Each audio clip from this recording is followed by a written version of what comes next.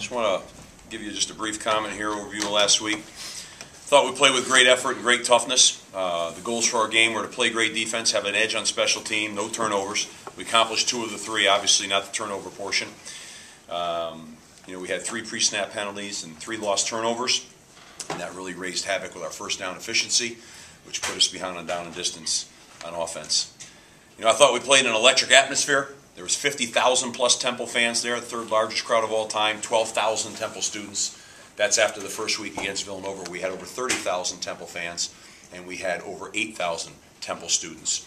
So I think that's really significant numbers. Those are the real numbers that I think speak to Philadelphia, speak to Temple, speak to major college football in this area. I certainly can't be responsible for the lesser number of Penn State fans that might come here, but the Temple fans, I've never seen a more electric atmosphere, and I've been told by those that have been here a long time they've never seen a more electric atmosphere and never seen a team play harder. So those are really important things that happen. I'm real proud of our team for that. Obviously disappointed, as we all are, in our inability to grab that win. Talking about Maryland here. Maryland's an explosive offense. They're averaging 488 yards per game, 31.5 points per game. They've got great balance. They're 170 rushing, 318 passing. Their quarterback, Danny O'Brien's 67% completion rate. The running back, Dave Meggett's 5.1 yards per carry. They have skilled receivers. They're a high-tempo offense. Give you a little background. On defense, they returned 7 starters. They're a very big, fast defense. They run to the ball real well. Senior linebacker Kenny Tate, number 6, is an all-ACC player at safety last year. He's moved to linebacker. Very active guy. Number 40, Matt Robinson, is a linebacker as well as number 48, Eric Franklin. I'm sorry, Matt's a safety for him. Matt's he's a big safety. He's made a lot of tackles for them. He's got 21 tackles thus far. Andre Monroe, number 93, is an active defensive lineman. He's been a great addition for them. He's very explosive. He's had 3 sacks. Okay, where am I here? Quarterback. We've got 2 quality quarterbacks here. Both have played a lot of football for us. We decided to start Chester Stewart. That doesn't mean Mike Girardi won't play. All playing time is based on how our players perform in the game.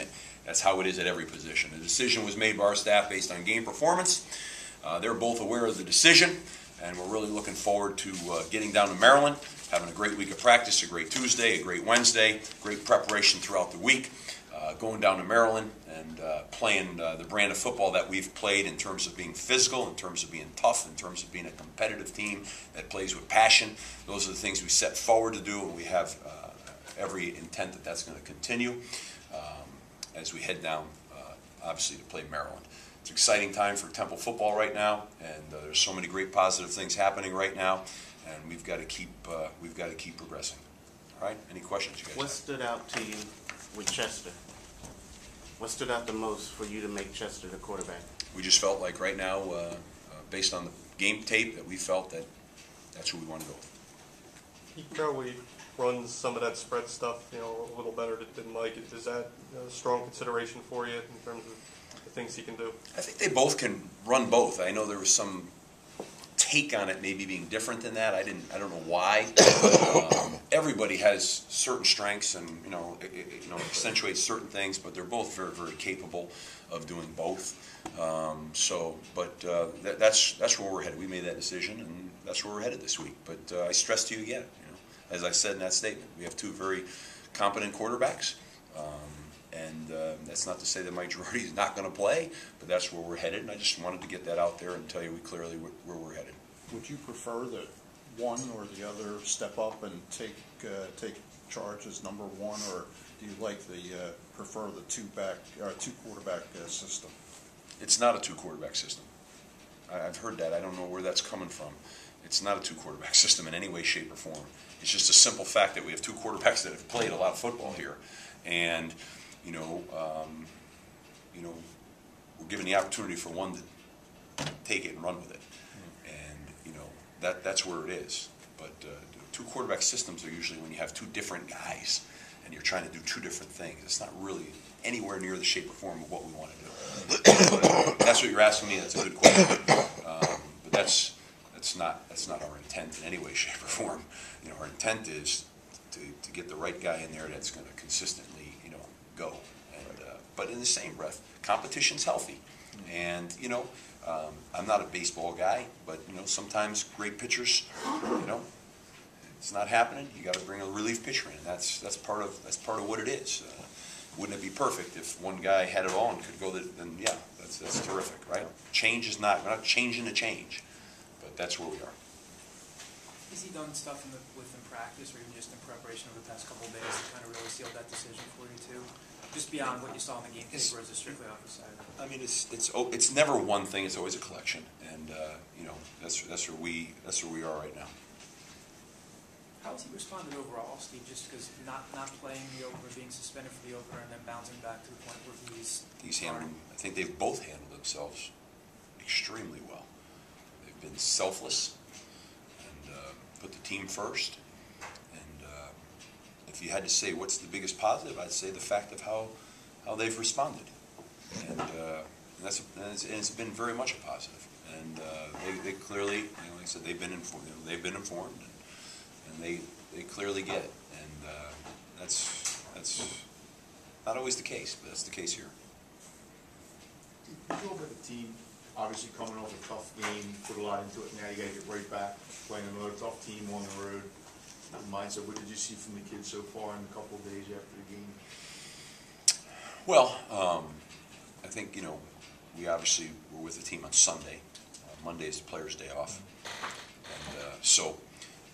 I think this is a team that's got strong resolve. I think they're a team that, you know, likes football and they want to compete. And you know, like I told you, I think I said it last week too. You know, I mean, you know, you put yourself in the arena and you hold yourself open. They went and competed like heck, and I thought they, golly, man, I mean, we played hard. Now we played hard, and. We had some issues that I referred to. We played arguably one of the very top defenses in the country, as I told you last week. So we knew that would be some tough sledding in there. There's no great mystery. And I thought our kids responded. So I guess to answer your question, I anticipate that they're going to have a great Tuesday and going to respond. And that's what you need to do. And when you play big-time schedule, that's all part of taking the next step in a program. You know what I mean? Taking the next step of the program is being able to respond, not being a one-hit deal. You know, that's not it. And so I think they have great perspective on that. And obviously, we'll have to see how the week of practice goes and have a better gauge. You said the most progress usually is weeks 1 to like 3, 4. Yeah. So you've been through 3 weeks. How do you gauge that so far? Where they've come from? Yeah. Where they were for Villanova and where they are now. That's a good question. I thought great progress in week 1 and 2. I think we jumped from week 2 to week 3 against a big jump up in opponent. You know what I mean? It wasn't a graduated deal like that. That wasn't the case. I thought that as a team, I thought we handled that really well. I mean, if you grade it and you look how the defense played against that team, you would say, well, I mean, wow. I mean, they stepped it up. They played hard. Special teams stepped it up.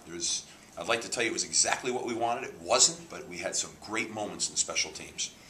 I felt on offense that we had 3 pre-snap penalties and 3 turnovers. So that's not a positive, you know. But what you have to understand is that what I just said, we also, you talk about, we step up now. We didn't just go against a BCS defense. We went against a upper echelon BCS defense. So you can't lose sight of that. You know, it's easy to lose sight of that and just look at it all for one. But if you're evaluating growth, you can't do that. And I thought we did some really good things, but those things that I mentioned really hurt us. Why? Because there's not that great a margin for error. So if you have your turnovers, if you're a better team and you turn the ball over, you can overcome that. Right? But when you're a matchup team or playing a team that's really talented team, that margin, it shows really harder on you. And I think that's what happened in that game. So the disappointment is that we had the 3 turnovers. The disappointment is that we had those pre-snap penalties, because that really affects your first down efficiency. And when you get behind down and distance against a really good defense, kind of what you saw is what starts to happen. And you're hunting and pecking.